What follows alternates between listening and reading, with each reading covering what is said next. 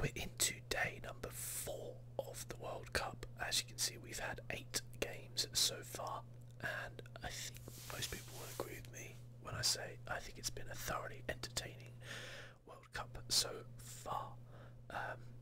We don't seem to have had any sort of crowd trouble or anything like that. So the focus has been on the football. The VAR, the video assistant referee, seems to be working very well. Many people were worried about that, and all in all, we've had some interesting results come through and some excellent games of football. Very, very intriguing, if not perhaps technically the best like football on offer, but certainly tactically intriguing and like very, very interesting to watch so far. So let's go through the matches so far, like chronologically, I guess. So we start off on June the 14th with Russia versus Saudi Arabia. Well, I didn't see this one coming. All the reports from the Russian camp was that the Russian team were not looking good, that they were very old, that they've done poorly in not qualifying, but their friendlies that they had. Certainly, I think they only had like one shot on target in their previous 2 friendly games or something like that, and it's very interesting. Now, from kind of watching this match of the 2 lowest ranked teams in the tournament, that's important to remember. The gap between Russia and Saudi Arabia was clearly pretty massive, but the biggest problem, I think, was the way Saudi Arabia played. They tried to play very attacking, they tried to go for it, and ultimately, they didn't. They just played into Russia's hands, basically. I mean, by the end, it was a rout, and Saudi Arabia's defence were just all over the place. They really were not very good, but fair play to them for actually trying to play football. I've kind of often said, people talk about, should we expand the World Cup if we're going to have games like this? And the truth of the matter is, the only way Saudi Arabia will get better is if they play games like this in the World Cup, because in their qualifying, they're playing against teams which are at their own level below them. And it's difficult for their team to progress if they're not playing against those top teams and learning from those experiences. I think it was a little naive for them to come into this game with such a kind of attacking mindset, and they got punished badly. I would say that Denis Shurashev, I think that's how you pronounce it. I'm going to butcher some names, by the way, so bear with me on that. But I will say that I think he did excellently. Both his goals were taken really well, especially I think it was the second one with the outside of his foot. That was a nice goal. And yeah, bizarrely, he wasn't starting the game, and he looked by far Russia's best player. So yeah, it was really, really interesting to see this game and just the gap between them. I mean, at the end of the day, like, most of Saudi Arabia's players play, around the Saudi Arabia area.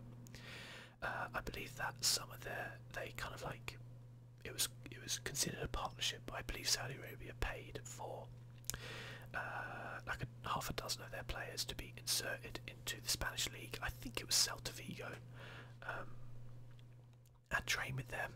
Only a couple of them actually got any game time, and it was very limited, so maybe it backfired a little bit, but they wanted to improve their players and see what it's like. I mean, most of the Russians play in the Russian league, but the Russian league is still at a pretty good level, far better than Saudi Arabia. So, I think technically the Russians, like on paper, Russia are better than their ranking suggests, and certainly if they perform like this, they'll be better. But let's face it, they will have tougher tests coming up. It's great though to see a host nation like come through and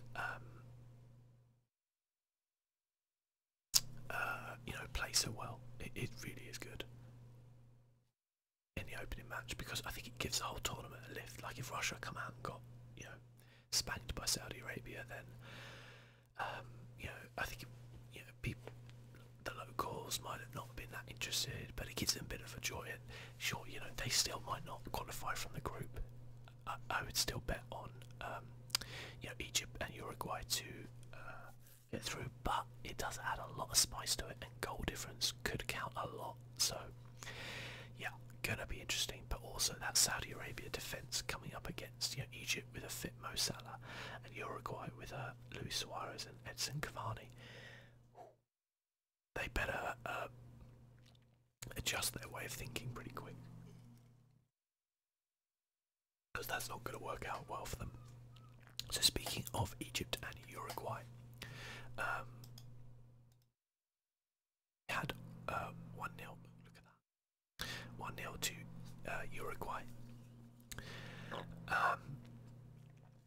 which was scored very late on, 89th minute by Jimenez, header from a set piece. I wasn't impressed with either of these sides, honestly. I thought Egypt looked very flat without Mo Salah. He was a substitute, but he didn't come on at all. Uruguay, on paper, again, very, very solid team, but they really just didn't look at the races at all. I don't know, maybe they thought... I don't know, really. I know that... Well, like, Suarez just didn't really look like Suarez. Like, one of the things which defines Suarez, I think, is that he has this readiness to he's like just really aggressive all the time, and he puts himself about a lot. He's kind of similar in a way, like a more skillful kind of Diego Costa in a way. You know, he's just that kind of guy, and he didn't really look like that in this game. And certainly he had some chances which you would have expected him to finish off, but he didn't, so he looked a bit rusty. But Uruguay still came out with a win, and that puts them, you know, in pole position, because they've got to play Russia and Saudi Arabia, and really they'll get a win against Saudi Arabia, let's face it, which will put them through. So I think Uruguay are going to be good to go. Well, how they do against Russia, I mean, we have to see. As I said, I think Russia were flattered by Saudi Arabia's defence a little bit, but they certainly would have got a lot of confidence out of that. So, you know, sometimes that can make the difference. And Egypt, well, again, they look quite flat. They probably deserved a draw out of this, to be fair. But you know, they do look a little bit devoid of like top talent without Mo Salah, don't they? So he'll be back against Russia and Saudi Arabia. I mean, they're capable of beating both those teams, but you know, the pressure's now on them because they have to beat both those teams. You know, if let me think, if Russia can get a draw against Uruguay, a draw against like Egypt, then they're through, and Egypt aren't. So yeah, it's all to play for. It's an interesting group. I think that Egypt goalkeeper made a couple of really good saves as well. So kind of credit to him. I think this tournament has been, we've seen some excellent goalkeeping going on. So, you know, absolutely great to see it. Perhaps some not quite so good goalkeeping going on as well. Next up we had Iran versus Morocco, which again, I watched this. It wasn't the most entertaining match, but it was quite fascinating to see these two teams. Morocco has a fair amount of flair in their side, but Iran were just really, really well drilled. They have Carlos Queiroz as their manager, who people might remember as Sir Alex Ferguson's assistant manager, and who's had plenty of jobs but never really kind of done that well in his kind of managerial jobs. But he, you know, he did a great job for Iran there. That's not their first win. I think they won in the '94 World Cup, but certainly a long time coming, you know. And yeah, it was an own goal, and it was a terrible own goal. Firstly, conceding the free kick over on the right-hand side or left-hand side for Iran, you know, moments before the end of the match, is shocking. Very, very poor kind of game management, and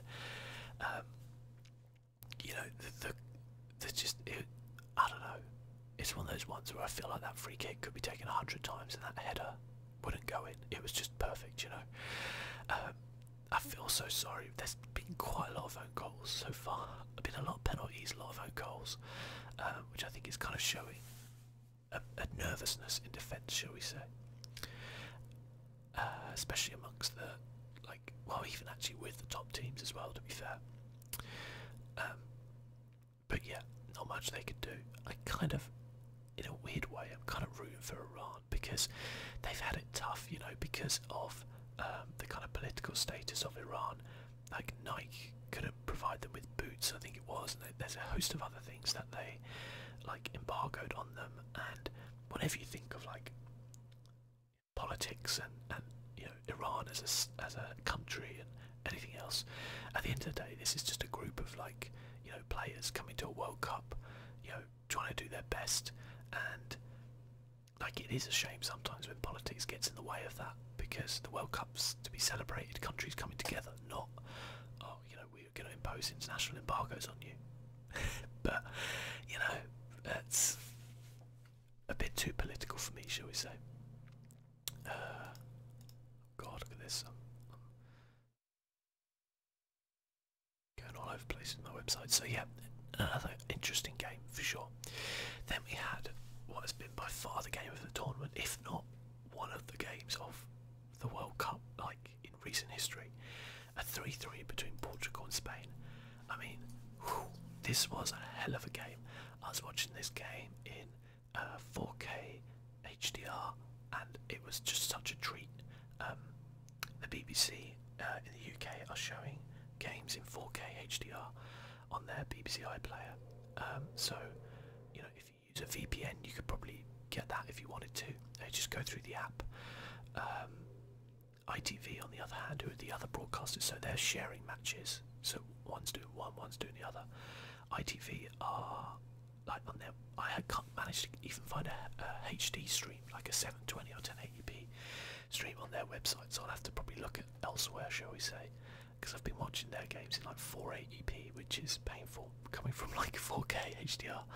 But yeah, this was a real treat, obviously, with what's happened with Spain and their coach, which I think is an absolute diabolical decision, personally. It's shocking, you know.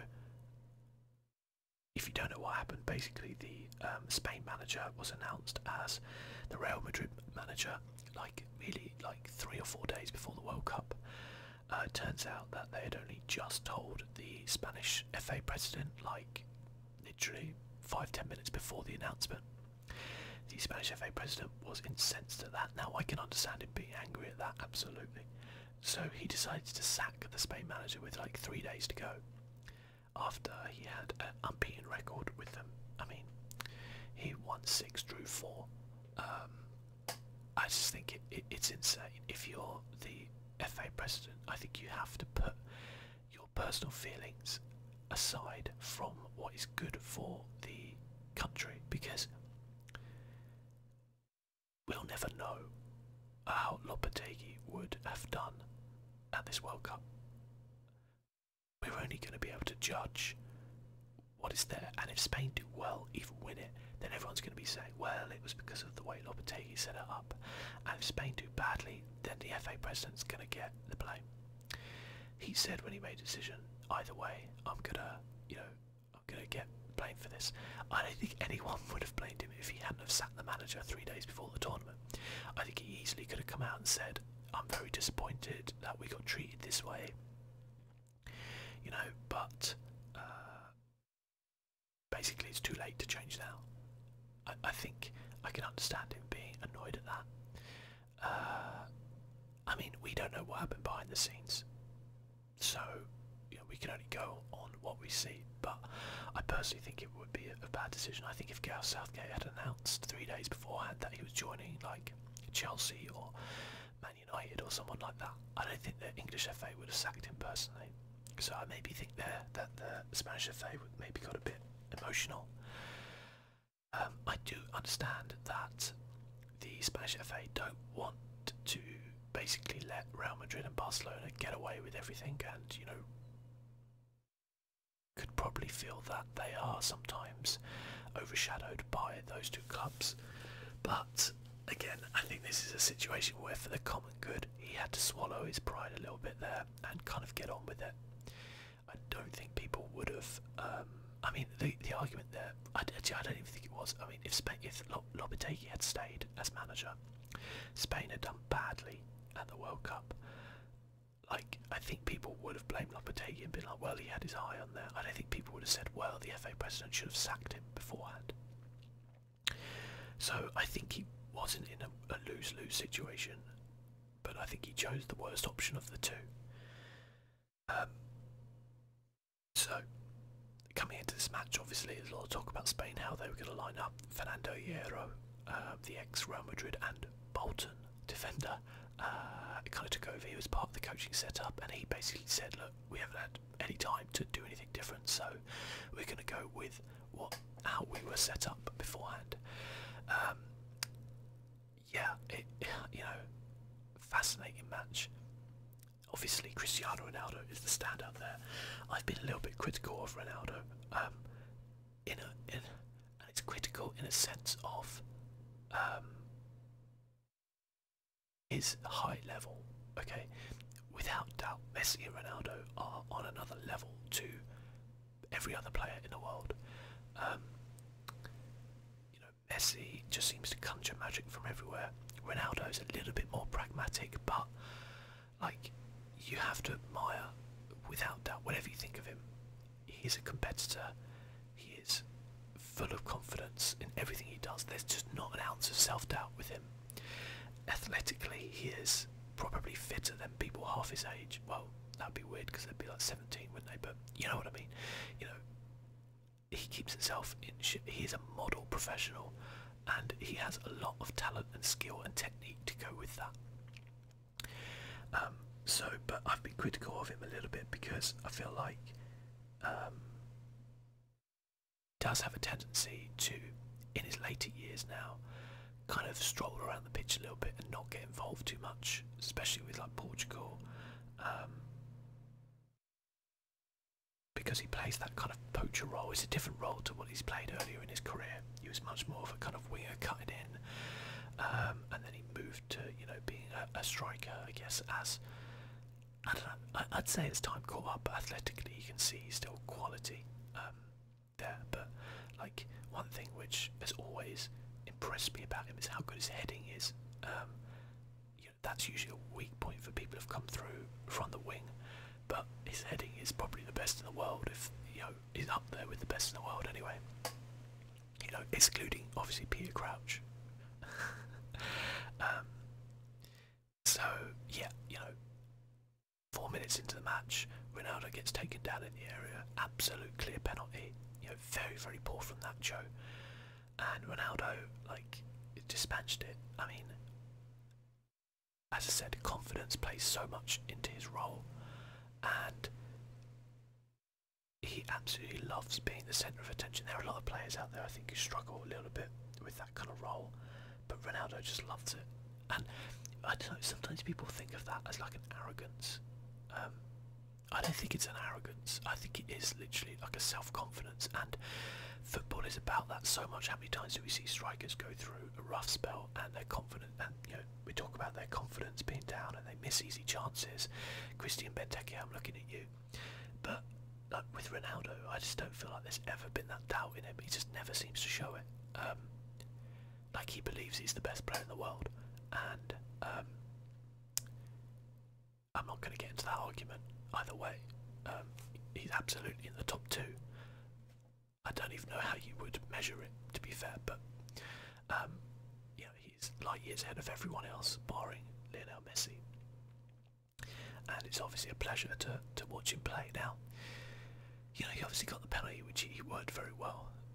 He was then a little bit lucky with his second goal, De Gea, with what we would count in England as an uncharacteristic error, because he's so good for Man United. But with Spain, he has made a few errors, so I don't know what that's about. I was reading that maybe his head's getting turned a little bit because of Lopetegui going to Real Madrid, and Real Madrid maybe making a bid for him, etc., etc. I don't know. I think he's better than that. I don't know what. I think we can put it down to just a simple, uncharacteristic error. I don't know if there was any footage of Ramos elbowing him in the head beforehand, but I don't know. But yeah, just a bad one there. And Ronaldo steps up at the end. We'll talk about that in a minute. Diego Costa, meanwhile, is putting on his own show. A couple of fantastic goals, giving Spain something they've missed. Certainly, I say missed. I mean, they still won European Championships and World Cups without a striker like Costa. But without a doubt, you can see that first goal was just superb. You know, he really outmuscled the defence. Just doing that. That looked like vintage Costa. You know, at his time when he was at his peak at Chelsea or Atletico, to be fair. And I feel like if he was perhaps a little bit more dedicated, shall we say, a little bit more, a little less emotional about some things, a little bit more Ronaldo-esque in his professionalism, then I think he would be just such a good player. But maybe also that edge that he has, that's what maybe allows him to play in that way, you know. But, you know, without doubt, he's a top striker, you know, world-class striker. And you know, he showed it in this game. A couple of excellent goals. The second one, kind of poaching in there, which is exactly, you know, what he should be doing. You know, Nacho put Spain 3-2 up with just a sublime finish. Just I love that type of shot where it just skims, like, you know, it's maybe like a foot off the ground and just skims along, like stays at the same level. It hit like what, 2 posts and then went in, and it's like, oh, that was probably one of that might be the goal of the tournament. Might be. We've seen some other very good ones as well, not least by Ronaldo for his 3rd goal. The funny thing is, everyone's like, oh, Ronaldo, oh, he's so good, blah blah blah. Okay, he did miss 45 free kicks before this one. Let's get some perspective there. He's not a free kick expert, okay? But without doubt, that was a special free kick. It was fantastic. You know, he used this kind of special technique, which I don't know if he developed, but he's kind of been known for, where he manages to get it kind of like up and over the wall. It gives it like this magnificent dip on it, you know, to get it over the wall, but you know, under, without having to like curl it round or anything like that. We've seen Bale kind of learn from that, I think, and he's done some. I'd argue Bale's better at free kicks than Ronaldo, but hey, that's for another day. But yeah, a hat-trick for Cristiano Ronaldo in his first game in the World Cup. Like, he can't argue with that. Let's not forget, Portugal are the European champions. You know, it's hard to look at their side and go, there's world-class players in there. I don't think there is. I think they were shown up a little bit sometimes by Spain as well. I don't know how much Lopetegui being sacked has affected Spain. I don't know how much this was just the Cristiano Ronaldo show, really. I think Spain did enough to win this game. So I think Portugal, like, I don't want to say lucky, but Portugal drew because Cristiano Ronaldo like turned up and had one of his days, you know. And you can't really argue with that. But I think Spain, like, there were some good saves and there were some very close shots from Spain, and obviously the De Gea error and just a dumb penalty and a dumb free kick, you know, to concede. And you know, they would probably have won this fairly comfortably, but hey, that's where you go, isn't it? You know, that's football. But without doubt, the game of the tournament so far, like, if we have, you know, more games like that, then I'm so up for this World Cup. So that was day 2. It's some good football. We had 4 games on Saturday. France, Australia. I didn't catch all of this game. But France, on the whole, just didn't look very good. Australia, as I kind of thought, very gritty, very hard-working. Perhaps not a lot of amazing talent there. So happy to see Jedniak score the penalty. He's an ex-Palace player, ex-Palace captain, and like, he is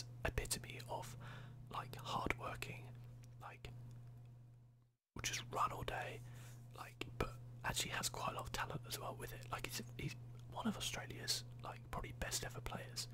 A very very good player, I think. And they have some good players, you know, through the ranks, but it's kind of propped up by a lot of pretty average players. So you would expect France with just this team of like just ridiculous players. And if they've got the squad that she put out, no, because that. Oh, here we go. Lineup. Sorry, FIFA. Look at that France lineup: Lloris in goal, Varane, Umtiti, Hernandez, Pavard, Tolisso, Kante, Pogba, Mbappe, Griezmann, Dembele. I mean, this is the problem with France right now. And look at that bench as well. Who can they bring on? Fekir, Matuidi, Giroud, Lemar, Thauvin. It's just ridiculous. You know, who have Australia got to bring on? Tim Cahill, who's like 40. No offense, Tim Cahill's still a good player, but you know what I'm saying. So yeah, just ridiculous. And France, you know, they were lucky as hell. There have been question marks around the French penalty, so Griezmann being taken down. I think that the decision was correct, that it was a penalty on the VAR decision, and people have been a bit like, oh, I don't know, because it's on go. I guarantee you, if we didn't have VAR, people would have been like, oh, that's a penalty. You know, we should have brought in VAR. Or, you know, I guarantee the French are going, it was a definitely a penalty. The Australians are going, oh, it wasn't a penalty. But you know, it's just the way it goes, isn't it? Yeah, I mean, as usual, Kante was excellent, and that's kind of all I have to say about the French side. They were just not good. Titi giving away the penalty with what was just mind-numbingly bad play. Like, it just, there was no one even around him, and I don't know why, but he just decided to stick his arm out and punch the ball like it's an idiot, basically. Yeah, but like the front three,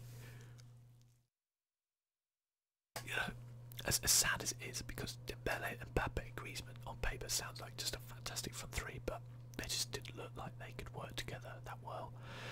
And they looked much better when Giroud came on. Good old cart horse Giroud coming on, showing up those 50 million plus pound players or 100 million pound players. Griezmann just recently announced in a kind of bizarre video that he is going to be staying at Atletico. There was rumours Barcelona were going to pick him up. I'm really happy he's staying at Atletico. I know, but like nobody wants to see the monopoly of like Barcelona, Real in Spain. Like, I really want Atletico to start challenging more. It's just good for everyone, you know, and for them to start doing Bayern Munich and just buying all the best players in the league to not only weaken your opponents but strengthen you, you know, would be just the end of that, really. So I think that's a really important signing for Atletico Madrid, to actually get him in there, and hopefully they can, you know, challenge for that title next season. But yeah, Pogba just not looking good the whole game. It's just such a, like, I don't know what it is with Paul Pogba. He's a player who is kind of like, I feel, the opposite of like Ronaldo in as much as his attitude. Like, Ronaldo just has all this confidence, and even if he has a bad spell, he still has the confidence to, you know, step up, take penalties, or step up and score important goals, because he just believes in himself so much. I kind of feel like Pogba doesn't, in a way. When we saw him at his best, he was obviously with Pirlo, and oh god, what's his name? Begins with M. I think it begins with M.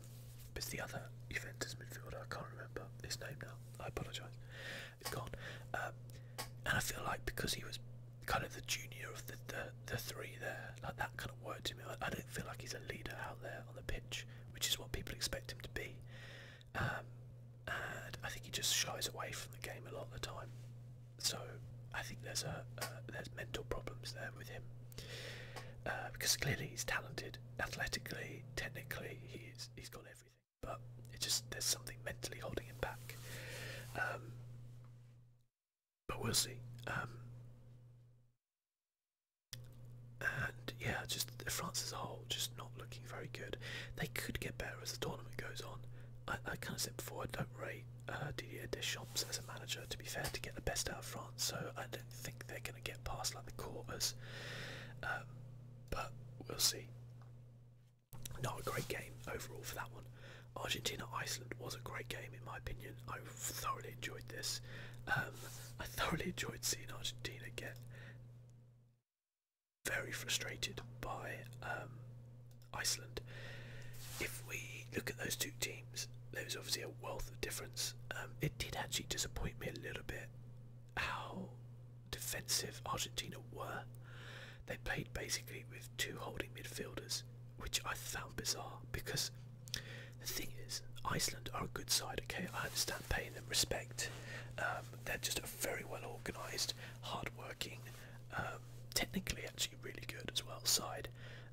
Very dangerous on set plays, very dangerous counter-attacking. I understand that. But you know you're going to get the majority of the possession. Let's have a look at how much they had. Statistics, here we go. Possession, 72% of the possession. So you know you're going to get that, and you play with, you know, Mascherano and Biglia. I can't work that out. Like, in my opinion, I'd have Mascherano sitting, yes, and instead of Biglia, I'd pay like Dybala up there with Kun, and then have Messi just behind them, because you know you're going to get the majority of the play there, and you want a player who's going to be able to pick out a pass, you know, do that type of stuff, you know, unlock the defence, and they just look really poor. Argentina.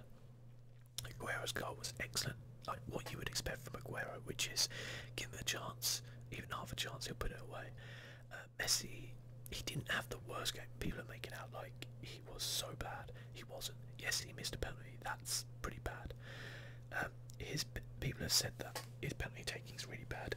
It does seem to have gotten worse, but overall, statistically, he scores 77% of his penalties, which is pretty much average for a footballer. You know, I don't know. You could argue maybe Aguero would be a better choice for that. It'll be interesting to see if they get another penalty. But again, you know, like Ronaldo, Messi is that guy who wants to be there doing everything. You know, he's the captain. He wants to be there scoring. And we know that Argentina's defence is suspect. Caballero was not great in goal. But yeah, I feel like they need to go to strength, and I feel like if they can win a game 3-2, then it's better than what they kind of showed out there. And they're in a bit of a pickle in this group now. You know, they really are. It will be interesting. Iceland, however, I don't like the comments from people who are like, oh, Iceland refused to play football. Listen, okay, Buenos Aires, which is the capital of Argentina, has 45 times the population of the entire country of Iceland. They're the smallest nation to ever compete in the World Cup. I know people are bored of hearing of that, but it's true. And the fact that they have so many very excellent players, and they work so hard as a team, you can see that. Their manager is a dentist. Their goalkeeper is a part-time film director. I think their right back is like a salt seller or something like that. Like, it's ridiculous, okay? They're not exactly, you know, they've got some good players like Sigurdsson, Gunnarsson, Boxen, you know, they've got some good players. But, you know, the point is that if they go out and play and try and play football against Argentina like Saudi Arabia, they're going to get smashed. They've got to play to their strengths, and their strength is sit deep, counter-attack. Exactly what they did. They did very well. They could easily have won this game. Their goalkeeper did very, very well, though, I will say that. He needs to quit being a film director and focus on football, because he's really good. I've seen like much worse goalkeepers in the Premier League than him. I think Crystal Palace got a worse goalkeeper in the Premier League than him. And you can tell that this team is a team which is very, you know, there's the opposite to like France almost, where there's so much teamwork and team ethic. You know, they work hard for each other. You can see that, and you know, whereas France are just a collection of individuals. And you know, when Argentina can bring on like Banega, Higuain, and not bring on like Dybala, it's fascinating they did manage to win this game, and they just did not look convincing. You know, I can understand wanting to have a balanced approach, I really can, but I'm sure in Argentina right now, those players and that team are getting slaughtered right now. But I will say that Iceland are not as bad a side, I think, as I thought they were. I thought England were just really shit, which is why they got beat, and I thought they'd be weaker than they were back in the last World Cup. Sorry, the Euros. No, they're not. They're really good. This is their first ever World Cup. And, fair play. So, Argentina, they've got to get better. Can I not go back? There we go. There we go. This is the FIFA, official FIFA website, by the way. You might dislike FIFA, but their website's actually quite nice, to be fair. Peru, Denmark, another fascinating game. Peru coming into it were kind of a lot of people's, if not dark horses, like in the same way to like say Costa Rica last World Cup. There were people's like, you know, there's some good talent in that team and people need to be wary of them. They haven't been in the World Cup since I think 1984, and they gave a really good account of themselves. They were very, very unlucky not to get a point in this game. They missed a penalty, which was a shocking penalty, admittedly, but they played really well. I think they could beat Australia, and I think if they play like that, they could beat France, because they could still go through. Denmark, again, they could beat France. I think they rely a little bit on Eriksson and Kasper Schmeichel. Like, Schmeichel played a real stormer. As you say, we've seen some great goalkeeping performances. Him, the Iceland goalkeeper, the Iranian goalkeeper did pretty well as well. We've seen some not so good goalkeeper performances as well. But yeah, really fascinating game, and I really hope Peru can get a good result, because they look like a team, again like Iceland, where although a bit more flamboyant than Iceland, but you can tell they play for each other, like they're a real team in there. Sometimes that's hard to get at international level, because players play for all different clubs. Sometimes they play for rival clubs, and you know, it's fantastic to see that kind of team come together, and that can make all the difference, you know, all the difference. So yeah, I look forward to seeing Peru's next match. And I mean, Denmark, yes, I think they were lucky to get a win out of that game, but they did win, and that makes the group very interesting. And then the final game was, I'd say, probably the worst game of the, maybe not, maybe France Australia was, but Croatia beat Nigeria 2-0, and I don't think Croatia even got out of like second gear. Nigeria looked really, really poor. They looked like they did against England in that first half, really, and the second half against England they started to play some good football, got a goal back, but yeah, they just looked poor.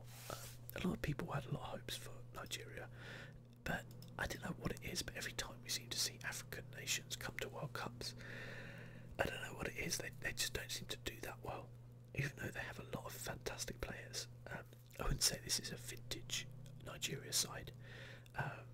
The goalkeeper's not great, their defence isn't very good, but there's certainly some good players in there, and they should have given Croatia more to think about. Croatia side are decent, if not a little bit ageing.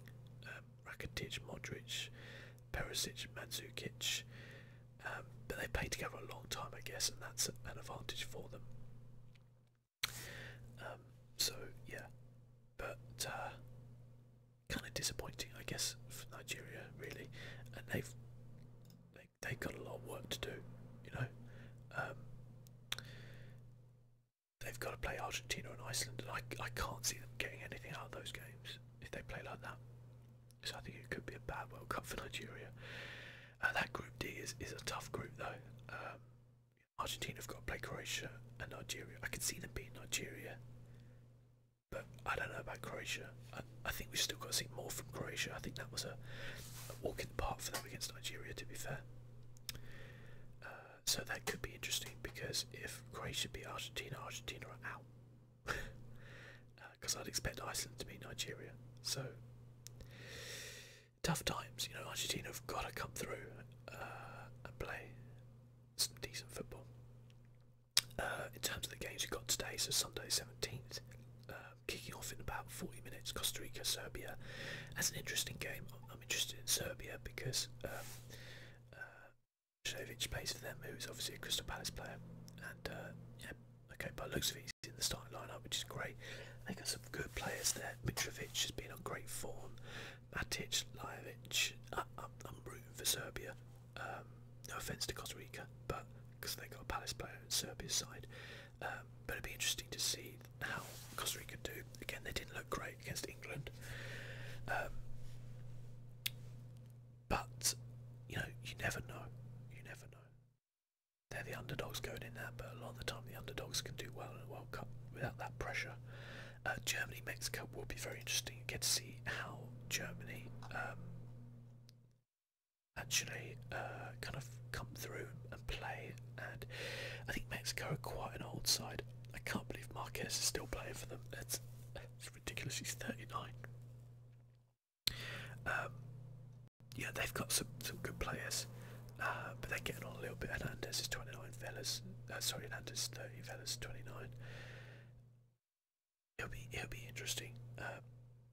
I feel like the Germany team is very, very good. I literally cannot believe they didn't take Sane. I cannot work that one out in my mind. I would have taken Sane over Ozil any day of the week. Anyone in the Premier League would have. I know it's a slightly different position, but come on, Jesus Christ. Anyway, and then we get to see Brazil later on for the first time as well. Very fascinating to see that. They're my pick to win it. Not really a very original pick, but I think they're going to do well. And then tomorrow, so Monday the 18th, sees England against Tunisia. Very much looking forward to that. There seems to be a lot of trepidation and fear. England always struggle against teams who sit deep, but you know, we'll see. If we win that, I think we qualify from the group. Otherwise, it could be tricky. So yeah, certainly loads of like interesting games to come. I think it's been a fantastic World Cup so far.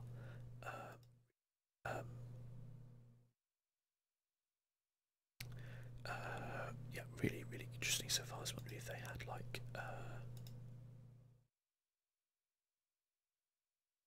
I guess we know the Golden Boot currently is with Ronaldo, isn't it? With Diego Costa on 2, I guess, and Scherzer, I can't pronounce his name, but he's on 2 for Russia. But yeah, I think it's been fascinating. As I said, like, you don't get perhaps the same high level quality football that you would do if you're watching the later stages of the Champions League, because obviously teams there play together week in, week out, and if you have a weakness in an area, you can go out and buy a player to fix that. You know, teams, you know, like Argentina, they have to put up with not having a great goalkeeper or defence. But I don't feel like they made the best of it, though. You have to. That's what you have to do in international football. I think play to your strengths, make the best of what you've got. And I don't feel Argentina did that at all against Iceland. But yeah, fascinating. Let me know your thoughts on the first 8 games. And yeah, I hope you guys have been enjoying the World Cup as much as I am. Until then, thank you for watching, and I'll see you soon. Bye bye.